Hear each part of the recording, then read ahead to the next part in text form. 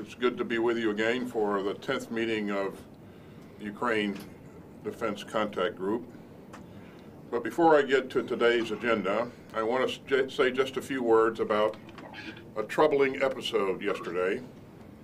I know that everyone here has heard that Russian aircraft again engaged in dangerous, reckless, and unprofessional practices on Tuesday in international airspace over the Black Sea.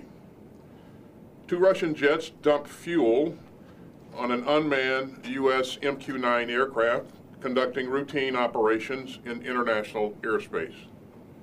And 1 Russian jet intercepted and hit our MQ-9 aircraft, resulting in a crash. This hazardous episode is a part of a pattern of aggressive and risky and unsafe actions by Russian pilots in international airspace. So make no mistake, the United States will continue to fly and to operate wherever international law allows. And it is incumbent upon Russia to operate its military aircraft in a safe and professional manner. Now, let me turn to today's agenda.